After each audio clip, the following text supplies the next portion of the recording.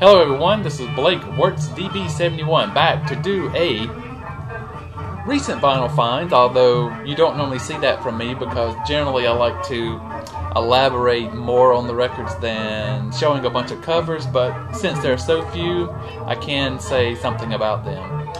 So this is actually going to be a combination of a record show that I went to last weekend. I met Chris at Dixieland Farms, and also met Memphis Final Gym and the Missus. They made a trip over to Carolina and spent the day digging with us at the show. And I also met Timothy Henderson. I think it's Timothy Jim Henderson or something like that online.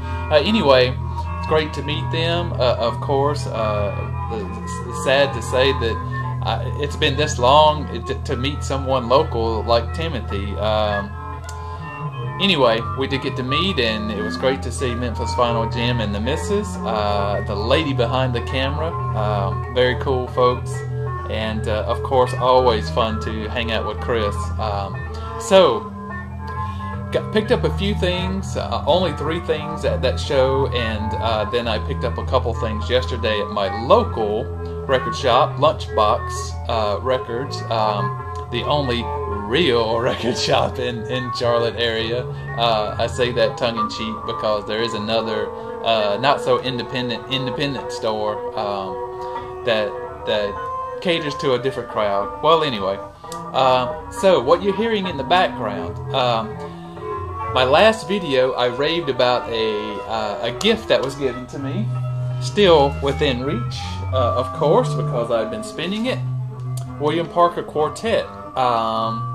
And so I did some digging around and found out that I do have a couple of other pieces where William Parker is the performer, well, the bass player, performer on, and we'll get to those some other time.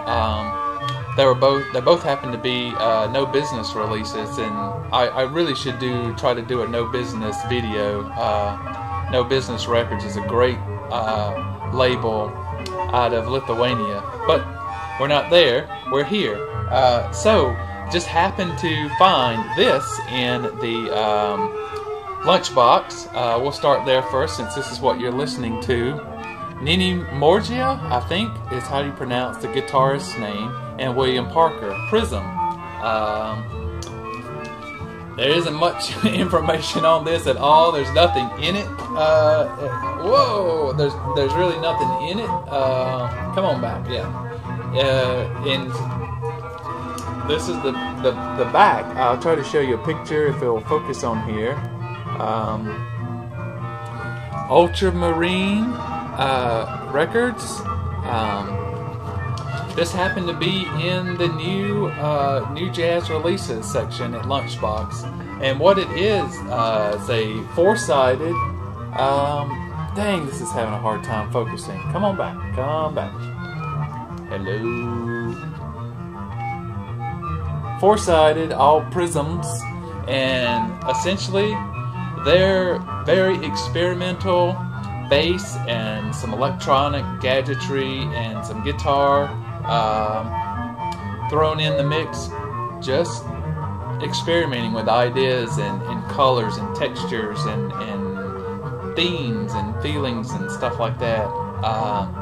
A very good headphone listening experience, I must say.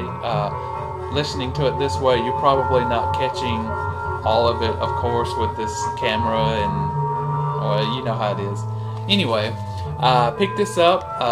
Very, very different than the William Parker Quartet stuff, but very interesting nonetheless, especially for folks that are into the very experimental stuff. Anders, I think you would really dig this. Probably Dave Fatback Funk may get into something like this. Dave Sequoia Flame, this is probably up your alley too. Not so sure about others that want to hang on to some more traditional jazz. It's probably not a piece you want to pick up. Anyway, I got this 2 LP thing, really nice. I'm going to continue to expand my William Parker knowledge, and I'll keep you up to date on that. The other piece I found in Lunchbox was Joe McPhee, Survival Unit 3. Take this out of the sleeve here.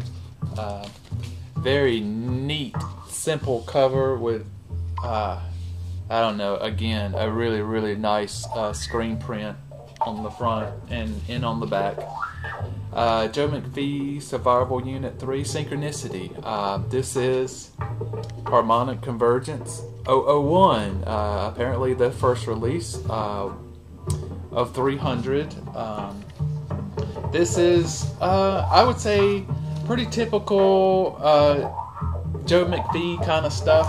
Really, really out there, kind of in the vein of the Brotsmans and the Gustafsons and stuff like that. You know, it's really heady stuff. Oh, it also comes with a CD that has actually an extra track on it too, so they couldn't fit that on the vinyl. Again, no other real information other than what's here. Recorded in 2007, live on, and then just transferred over to vinyl. Again, another good listening experience.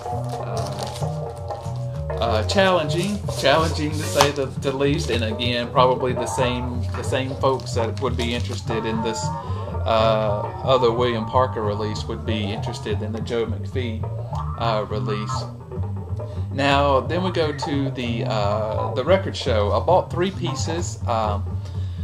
Turns out that the show here in Charlotte really isn't good for me. I don't buy rock, and I don't buy pop, and I don't buy soul, and that pretty much rules out everybody at that show, at least the ones that have been happening lately. But I did pick up 2 good pieces. One, surprisingly enough, Art Ensemble of Chicago, Nice Guys on ECM. I've only had a couple in my hands ever since learning about Art Ensemble, but they have been beat to death. So I finally got a good listenable copy that will go in my collection.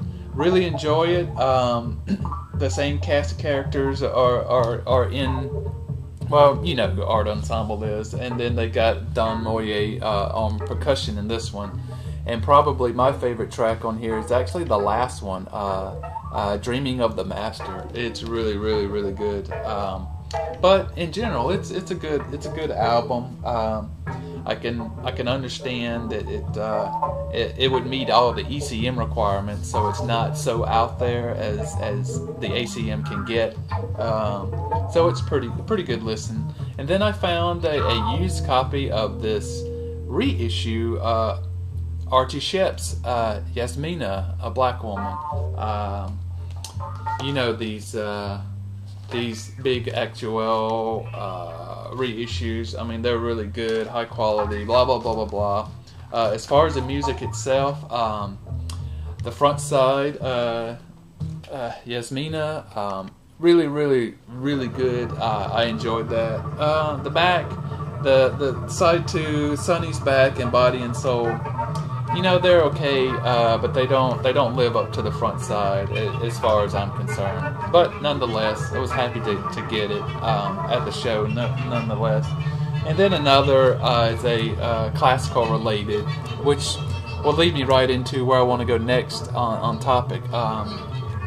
It's a percussion compilation thing, but it's got Milhaud and Bartok, two modern composers that I'm reading about, which leads me to this next topic.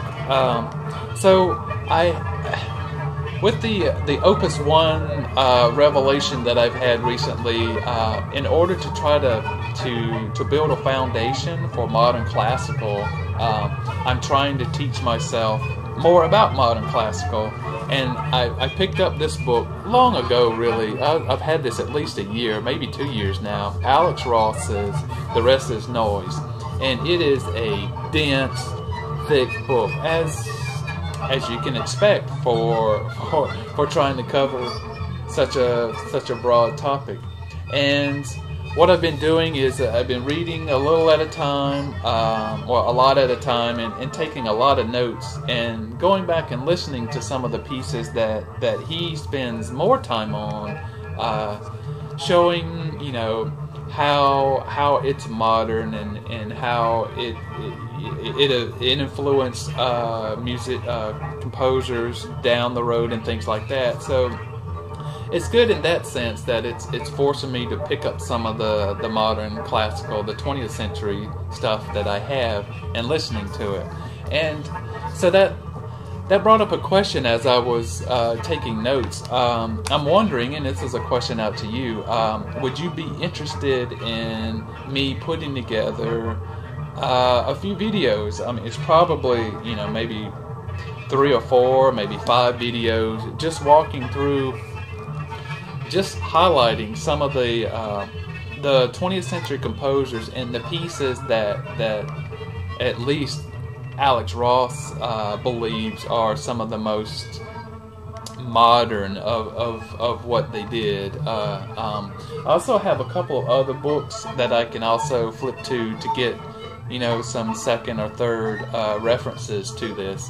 And so I guess what I'm proposing to do is I can go through here and I'll notate the things that I'm learning, and then come back and then do like 2 or 3 composers and just kind of walk through some of their work, things that you can note down yourself, so when you're out digging and you see something like this was one of the ones mentioned actually, Bartók's Music for String Instruments, Percussion, and Celesta.